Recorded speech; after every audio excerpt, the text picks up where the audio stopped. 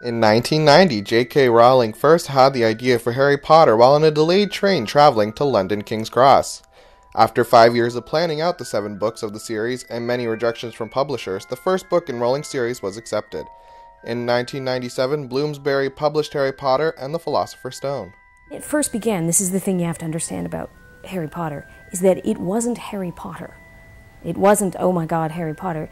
It was a children's book that sold to a small to mid-sized British publisher for a normal amount of money, which is to say something like £2,500. Book 2 sold for £3,000.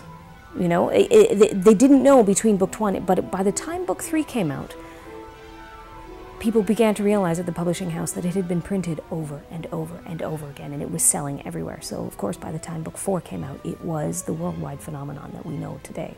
But it wasn't at the beginning, and that's one of the amazing things about publishing and about books. After the release of The Goblet of Fire, the 4th book in the series, it was announced that a feature film based on Harry Potter and the Philosopher's Stone would be released in 2001. The film would gross over $900 million, and a new group of people would hop onto the Hogwarts Express and join the Harry Potter fandom. My sister started reading the books when she was younger, but I could never read them because I wasn't really good at reading back then. So it began for me. I was interested when she was reading them, but once the movie came out, I think I was about 7, and I watched it for the first time, and I just fell in love. It was beautiful. Over the course of the next 10 years, Harry Potter books and films would be released to their dedicated fans. The final book of the series, Harry Potter and the Deathly Hallows, was released in 2007 and sold 2.65 million copies in the first 24 hours of its release. The final film came out in 2011 and made over $1.3 billion. The craze didn't stop at the release of the last movie, as fans demanded more. Universal Studios would build a Harry Potter theme park, a Harry Potter Studios tour was made available to the public, and to this day you can find Harry Potter themed places and events in every town. Well, but when you think about it though, it hasn't been that many years. It's because she continues to go on, right? We have the Fantastic Beasts and Where to Find Them. There was a play. The other thing too is while Hunger Games and Twilight were both very big, and they were very, very big, they were not Harry Potter big. There isn't a school, pretty much, in North America that you can't go into and say, which Hogwarts house would you be in, and not have some kids answer you. The truth is, though, that there probably isn't a school in Japan that you couldn't do that in. There probably isn't a school in France. And that's the difference. But as I said, too, those are continuing, right? J.K. Rowling continues to write. She continues to contribute to the Harry Potter world. Rowling continues to write short stories and new content on Pottermore, which opens up the Harry Potter stories to the new generation who live in the online world.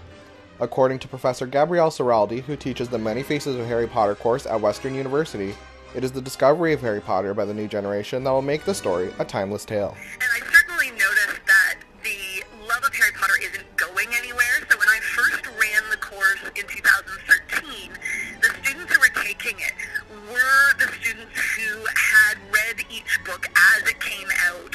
You know, they were teenagers in 2007 when Deathly Hallows was published. And so I told those students, you are the Harry Potter generation. And they knew that this was true, that they had experienced these books together in a way that, wouldn't be quite the same as any subsequent readers. But then what I've been finding now, 4 years later, is that even though the students that I'm currently teaching didn't have quite that kind of experience, there's really no waning of interest. And I've done some events at libraries for younger children, and they are every bit as excited about this series as the people were that received these books when they were first published. So it's really showing a lot of longevity. 20 years later, and it seems the Harry Potter franchise is more popular than ever before.